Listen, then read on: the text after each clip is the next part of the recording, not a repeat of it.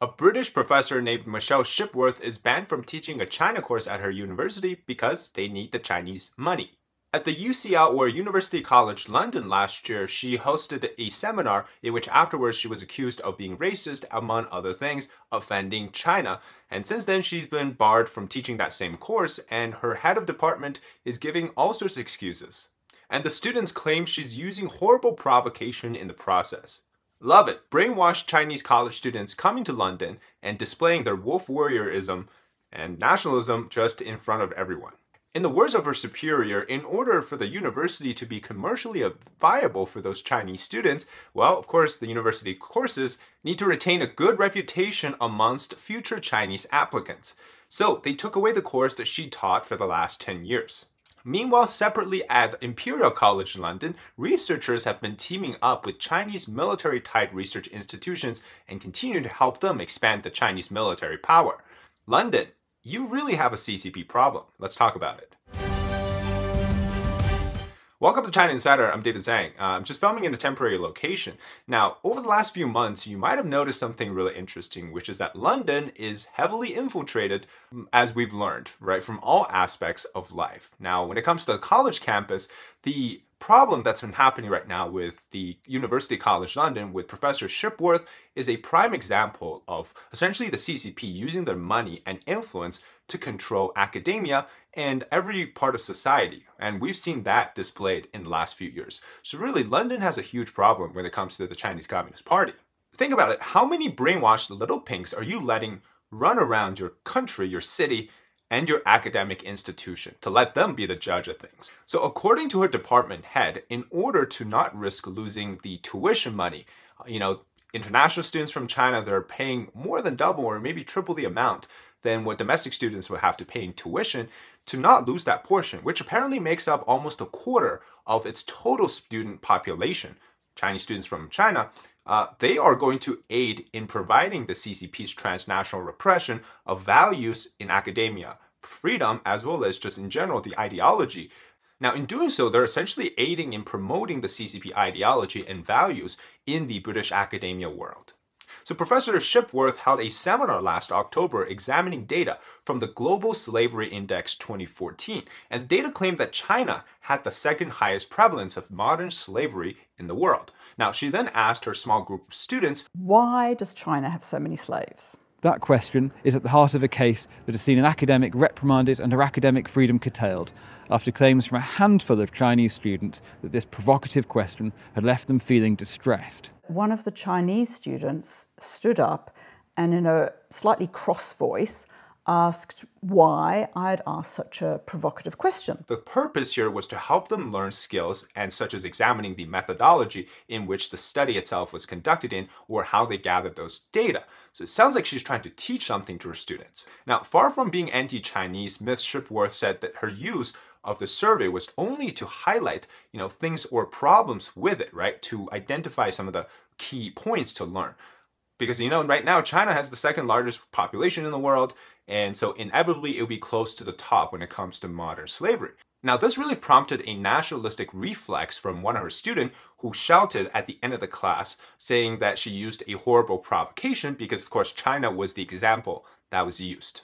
Following the incident, Professor Shipworth was actually left suicidal, according to her talk with The Telegraph, and she blew the whistle on the college because she felt like this was something that she was actively being oppressed by the school, of course, at least in her department.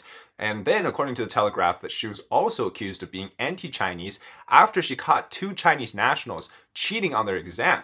So, of course, they were investigated and expelled, but that somehow turned it into that she is actually racist towards Chinese students, which this claim is so hilarious because you got caught cheating and now you dare to ask and accuse racism onto this professor when you're the one who has been cheating. That's just bizarre to me, right? One of them even used a buddy double to try to hoodwink her, and it's pretty crazy to me. But so this to me sounds exactly like what China is doing with exporting the methods of cultural revolution, which is that if you deviate from their version of the so-called politically correct ideology or understanding, then you are automatically considered to be the aggressive one, right? So in this case, she's actually being discriminated against because the school itself, the administration, is deciding to side with the few students who are in the wrong, in my view. And this is really the issue, right? If academia cannot challenge critical thinking, what is the point of higher education or just providing the higher thinking skills and the execution of said methods and planning, etc., that people would acquire in a college course that otherwise, you would just get nothing out of if this was, in elementary school? That's the exact reason why colleges exist in the first place, which is to further develop your thinking skills, your ability to ask questions, to seek truth. All of that, we know that in China is definitely not allowed to happen today because of the one-man rule, right? And so what they're doing is these universities and colleges, they're succumbing to that really authoritarian way of thinking, which is to not think at all. And we've seen so many of the students, right, on college campuses, professors as well, they've fallen to the so-called, xenophobia or whatever xenophobia defense that they used to sort of go against the criticisms against the CCP. And in that, they don't dare to make any accusations or even to challenge the idea of China. Yet you have a brave professor here doing that in front of our eyes, and then she's being punished for it. And so the British academia world, or at least in University College London, they're not promoting free thinking. They're promoting academic censorship. Now, according to the latest update, UCL has since launched an investigation following her going public with the whistleblower as a whistleblower. So think of what would happen if she had kept quiet and after she was being accused, basically lost her passionate project of teaching this course, which she's done in the past, right? And then think about expanding and extrapolating this exact example around the world. How many colleges and how many professors are silently enduring this very same level of treatment, maybe not even to her level, right? Maybe if they're just actively being told to censor their words about China or to even just not talk about it. How many examples are out there? And some more details on this, right? So she was also told to not use any examples of particular single country, to focus on that particular country, aka don't use China as the example, because that apparently will raise a lot of educational concerns among those students. Also, in the email to her from her boss, he informed her, Ms. Shipworth, that she had been accused of being biased against students from a particular country, which is China. And he cited an example of a specific instance of bias that apparently have caught Chinese students from cheating. So now she is considered a overly suspicious person when it comes to dealing with Chinese students. And then also her department had said that a further complaint had said, quote, "You used a provocative in-class exercise," referring to that October seminar, investigating data quality, but using the subject of slavery that focused only on China, that made Chinese students feel demeaned. And then he further went on to say that, quote, "The result of this perceived bias is that Chinese students are not having a good experience at UCL and that the reputation and future recruitment is on the line." So see that last part, right? They're not really worried about academic freedom here. They're just worried about how much money they would lose if they got rid of these rich Chinese students. How will we ever compete against Oxford or Cambridge if we lose all the money coming from China, right? So it's no longer about integrity anymore for protecting your professor from this. Now, of course, the story has a few issues at play. One of the first one that stands out to me is the fact that it is threatening free speech, of course, because, this issue isn't even about China itself, but it's being made into a nationalistic topic by the particular sensitive student, because anytime they hear that China is on the negative portrayal side, they immediately think that it's hurting their country's image, when in fact, things like the slavery issue is actually actively ongoing in China, like the Uyghur concentration camps, all the slave laborers that they used to use in prison camps, etc. So these are not just coming out of thin air, they're actually happening in China. They're barring professors from using reality as examples to teach students. Now, the second one is pretty obvious. It's catering to China's censorship. And if you think about this, in the process, the school is allowing the few pro-China voices, the students, to dictate the story over the majority of the other students who are not offended by this, right? In actuality, according to the Telegraph, this professor, she's previously had this course done for over years, and she's even had Chinese students who thanked her at the end of the course, as well as she's previously had teaching students, like research assistants, who are her TAs, that would help her, who are Chinese. And so it's not like this was something that every single year started raising suspicion. So like I said, it's just one of those few nationalistic things, the response coming from the student, right? And so according to her words, here's what she says. She says that our obligation is to teach the very best we can. And it doesn't mean making them students happy every day, but it does mean challenging them. Okay, so when you cannot distinguish between academia, critical thinking, to that of CCP nationalism, well, something went wrong in that part, right? And the third thing, I think it's probably the most important fundamentally, but it's the least likely to change, which is academic institutions. They really need to have a soul searching, which is, they've lost the basic integrity of protecting free speech, to allow students to freely exercise their rights, to speak freely, to not promote one single idea on the campus.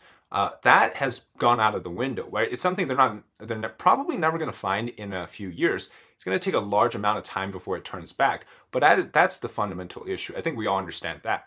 But I think at the basic level, just the idea that you're willing to sacrifice academic integrity over censorship is already a problematic one. I think no matter where you go in the world. Still, the topic about London having a CCP problem is a big one, because at another college in London called the Imperial College London, researchers have been actively working with the Chinese research institutions, including many from something called the Seven Sons of National Defense. Now, these are 7 institutions that actively help develop China's military power.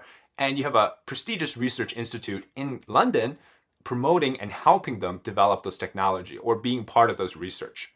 Basically, Western scientists are actively aiding in China's military rise, and yet sometimes they're very proud of it. So in recent years, the UK government has toughened its rules when it comes to collaborations with the overseas institutions, particularly when it comes to transferring of technology. Now, in this case, right, you can actually bypass said rules when it comes to basic scientific research. So if you're participating in research where it doesn't seem like the research itself is directly contributing to something of a particular knowledge, that has already happened, but you're actually working towards a new knowledge, then in that sense, you can actually have it done still. And so a lot of the research was bypassing this rule by making the excuse that they're working on something new. Now, Imperial in 2022 was already facing a lot of scrutiny for their connections to China, but they're actually really proud because on their website, they have partnerships with Huawei Telecom as well as China's Aviation Industry Corporation, and they actively promote these like state-owned defense groups, etc., as well as it boasts on its website saying that it's one of the top UK universities, actually #1, I think they say, when it comes to collaborating with China, publishing over 600 research papers each year with China. Now, some of these papers, they're basically something like a military steel application, right? Others are like, well, how do we work on something with batteries or something like that. Now, there's a third paper that was published last June, and this one examined how to turn a common titanium alloy into applications for both military and civilian aerospace usage. And they worked with researchers at Harbin Institute of Technology, which is one of the 7 sons of national defense universities, and of course, again, contributes to China's military power. Now, another paper involves another 7 sons institution called Northwestern Polytechnical University in Xi'an, and that examined the electromagnetic interference shielding of a new type of carbon fiber reinforced polymer composite. And again, that's used in aerospace. And fifth paper, which was published last April, by the way, these are all examined by the Financial Times, examined aircraft thermoplastic fiber metal laminate panels, which are used, again, in both military and civil aviation.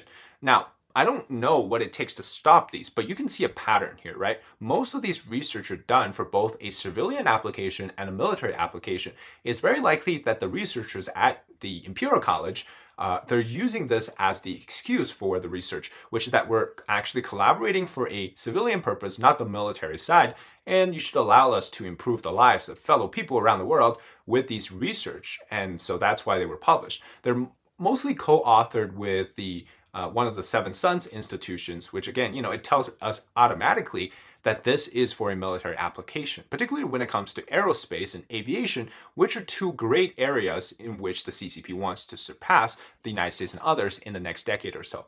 And so, that's really the problem, right? I said in the third concern that I have, which is these institutions, they lost their soul, which is, at what point are you really just helping the enemies to destroy your own country or your allies and being happy about that and actually posting on your website, just all because that there's money to be made.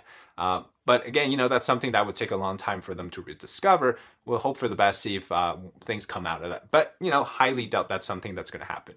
Anyways, that's it today for the episode on how London has the CCP problem. If you enjoy the content, leave a like, comment below your thoughts, and subscribe to our channel. Until next time, bye-bye.